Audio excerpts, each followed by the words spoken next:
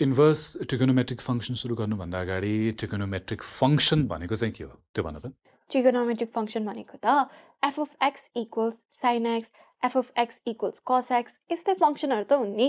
हो स्याबास अनि तिमीले भनेका फंक्सनहरुलाई y equals sin x, y equals cos x र y इक्वल्स tan x पनि लेख्न सकिन्छ र यिनै ट्रिगोनोमेट्रिक फंक्सनहरुको इन्भर्सलाई इन्भर्स ट्रिगोनोमेट्रिक फंक्सन वा इन्भर्स सर्कुलर फंक्सन भनिन्छ। ट्रिगोनोमेट्रिक फंक्सनहरुको इन्भर्सलाई इन्भर्स सर्कुलर फंक्सन भनिन्छ भन्ने कुरा त मैले बुझे, तर ट्रिगोनोमेट्रिक फंक्सनहरुको इन्भर्स चाहिँ कस्तो चाहिँ हुन्छ? ट्रिगोनोमेट्रिक फंक्सनहरुको इन्भर्स कस्तो हुन्छ भनेर बुझ्नु अगाडि चाहिँ मलाई कुनै फंक्सनको इन्भर्स एक्जिस्ट गर्नको लागि चाहिने कन्डिसनहरु चाहिँ के हुन् त्यो भन त। एकैछिन है त टिचर,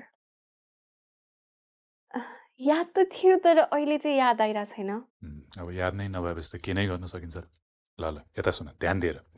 फंक्सनको इन्भर्स एक्जिस्ट गर्नको लागि फंक्सन 1 to 1 र on to हुनुपर्छ। ए त याद आयो टिचर, फंक्सनको इन्भर्स एक्जिस्ट गर्न फंक्सन 1 to 1 र on to अर्थात् बाइजेक्टिभ हुनुपर्छ। राइट। अब मलाई f of x equals sin x 1 to 1 function हो कि होइन त्यो भन त। ट्रिगोनोमेट्रिक फंक्सनहरुको इन्भर्स हुन्छ भनेपछि f of x equals sin x of course 1 to 1 function हो नि टिचर। तिम्रो आन्सर सुन्दा त तिमी कन्फिडेन्ट देखिन्छौ तर तिमीले दिएको आन्सर चाहिँ गलत छ। गलत? अनि म how is this possible?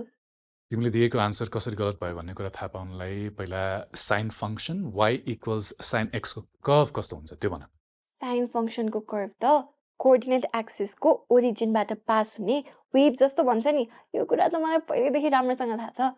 Sign फंक्सनको curve wave जस्तो हुन्छ भन्ने त थाहा रहेछ, तर y इक्वल्स sin x मा x को भ्यालु -3 पाई -2 पाई -पाई 0 पाई 2 पाई 3 पाई गर्दै पाईका मल्टिपल भ्यालुहरुमा y को भ्यालु 0 हुन्छ भन्ने पनि याद छ होला नि हैन? y इक्वल्स sin x मा पाईको मल्टिपलमा भएका x का भ्यालुहरुको लागि y को भ्यालु 0 आउँछ भनेर त बोर्डमा भएको कर्वमा नै देख्न सकिन्छ।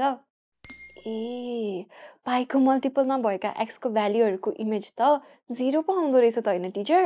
हो एकदमै ठिक भन्यो। अब साइन फंक्सनको एरो डायग्राम बनाउने हो भने डोमेनमा भएका 0 पाई 2 पाई 3 पाईहरुका इमेज 0 नै हुन्छ। त्यसैले यहाँ साइन फंक्सन 1 to 1 फंक्सन नभई मेनी टु 1 फंक्सन हुन्छ। साइन फंक्सन 1 to 1 फंक्सन भएन भने त y इक्वल sin x को इन्भर्स नै एक्जिस्ट गर्दैन। अब इन्भर्स एक्जिस्ट नै हुँदैन भनेपछि इन्भर्स सर्कुलर फंक्सन नहुने रहेछ। त्यस्तो होइन नि, साइन फंक्सन लगायत अरु ट्रिगोनोमेट्रिक फंक्सनहरु 1 to 1 फंक्सन हुँदैन। त्यसैले ट्रिगोनोमेट्रिक फंक्सनहरुका इन्भर्स एक्जिस्ट हुनको लागि फंक्सनका डोमेनहरुलाई रिस्ट्रिक्ट गर्नुपर्छ। डोमेनलाई रिस्ट्रिक्ट गर्ने रे? तपाईले के भन्न खोज्नु भएको टिचर? मैले त केही पनि बुझिन। ओके, ट्रिगोनोमेट्रिक फंक्सनहरुलाई हरेक डोमेनका लागि फरक फरक रेन्ज हुने गरी डिफाइन गरिन्छ, जसबाट दिएको ट्रिगोनोमेट्रिक फंक्सन 1 to 1 हुन्छ र यही प्रोसेसलाई नै रिस्ट्रिक्सन अन अ डोमेन भनिन्छ, बुझ्यौ? टिचर एउटा एक्जाम्पल पनि दिनुस् न है। ओके, एक्जाम्पलको लागि y इक्वल्स sin x मा x को भ्यालु 0 देखि पाई सम्म रिस्ट्रिक्ट गर्यो भने x को भ्यालु 0 र पाई का लागि y को भ्यालु 0 हुन्छ, जसले गर्दा y equals sin x 1 to 1 हुँदैन। तर function y equals sin x मा x को भ्यालु -पाई/2 देखि पाई/2 सम्म रिस्ट्रिक्ट गर्यो भने y को भ्यालु -1 देखि 1 सम्मका डिफरेन्ट भ्यालुहरु आउँछन्। y इक्वल्स sin x को डोमेनलाई -पाई/2 देखि पाई/2 सम्म रिस्ट्रिक्ट गर्यो भने मात्र y equals sin x 1 to 1 function हुने भयो, हैन त टिचर? हो नि।